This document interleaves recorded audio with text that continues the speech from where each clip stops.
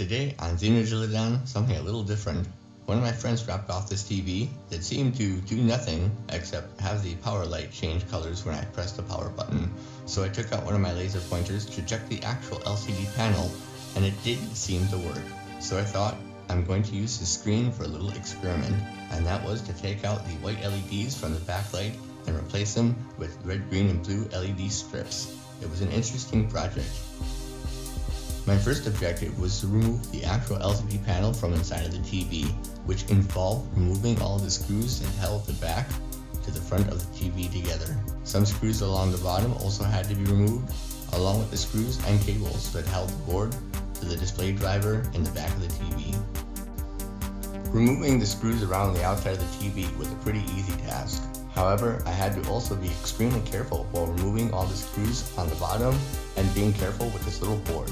This board had 4 little ribbon cables which contained multiplexing processor, and once that was disconnected from the driver board and all screws were removed, I was able to flip it over and remove the front panel of the TV. You'll also notice that on the left side of your screen there are also 2 little multiplexing processing chips as well, held on by orange ribbon cable.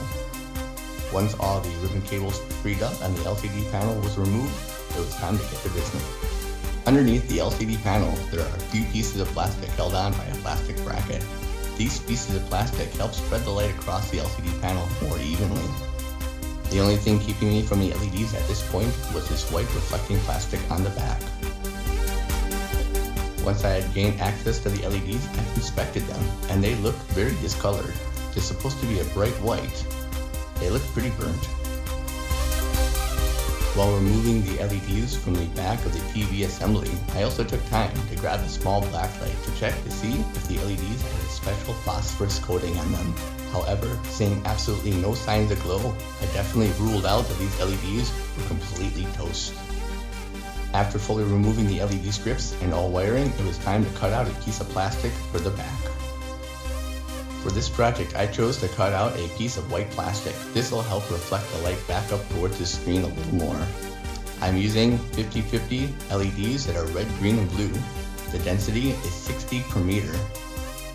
Out of this 5-meter roll of LEDs, I was able to get about 8 equally sized LED strips.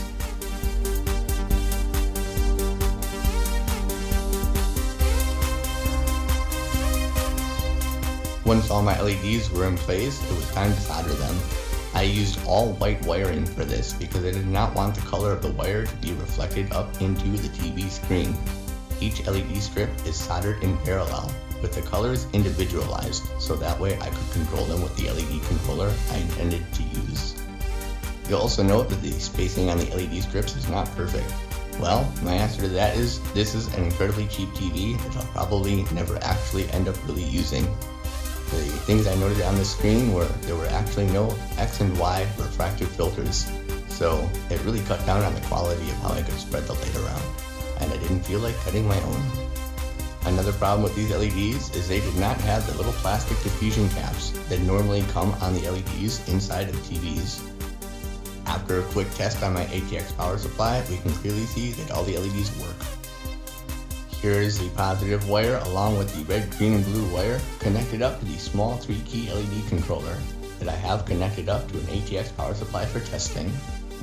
After reinstalling the LCD panel, it was time to test it out, and you can see there was actually an image on the screen, which was cool.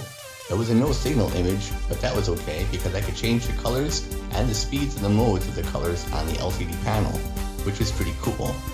There were a couple of drawbacks. The LEDs weren't quite as even as I would like them to be, and there were dark corners, and of course the no signal screen. After putting the TV screen back together, I decided to hook it up to my laptop and use the Windows Media Visualization coming at ya. I was actually surprised to see how the screen looked in person. I know you can see some of the LED strips and the dark edges on the camera. However, in person, this was not so noticeable.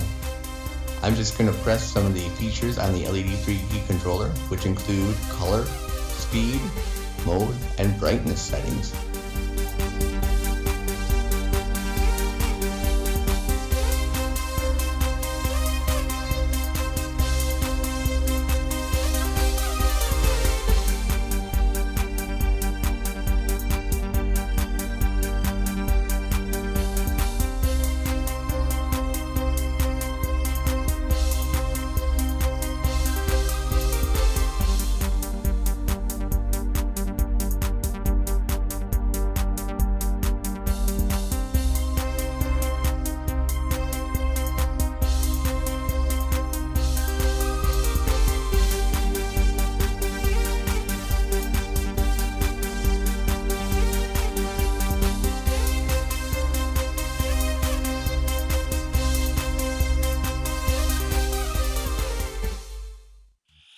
I really didn't take this little experiment of mine all too seriously, but I was still amazed at how it changed the background image on my desktop.